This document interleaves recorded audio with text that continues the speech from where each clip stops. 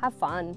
Like, as soon as it gets a little serious, it can become quite daunting, and then you sort of want to slow down. And so just have fun with it, and it's the best way to get better, is just to be, really relaxed about it and don't take it too seriously.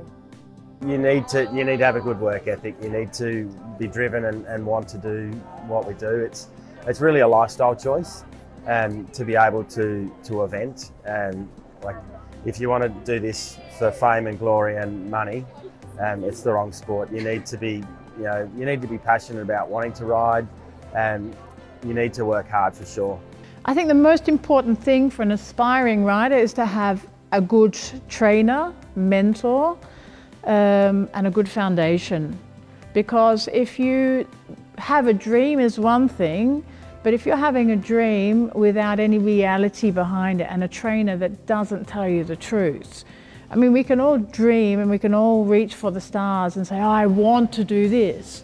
But if you don't have a trainer behind you that's going to say, you're not riding very well today, you're not going to get there. So you need to find yourself a trainer that's real, and that tells you the truth and that knows their stuff. You do have to work very, very hard, but you have to be smart about it. Okay, riding 1,000 horses every day will work for your apprenticeship, but you have to be really smart about what you do.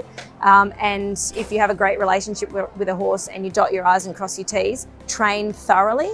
Don't try to get up the grades too quickly, because if you do everything at the lower level and you do it really well, make yourself as technically good at preliminary level as you need to be at 3-star. So do 3-star, 4-star exercises over 80 centimetres before you just start wanting to jump bigger, because when you can do all the technical stuff, then the height is not nearly as difficult. Wear sunscreen is what I tell everybody. We're outside all the time in this, in this climate, so as you're outside riding, wear lots of sunscreen. And I don't know, have fun. That's the biggest thing. When you're learning and you're doing this, the more fun you can have, you'll stay in the sport longer.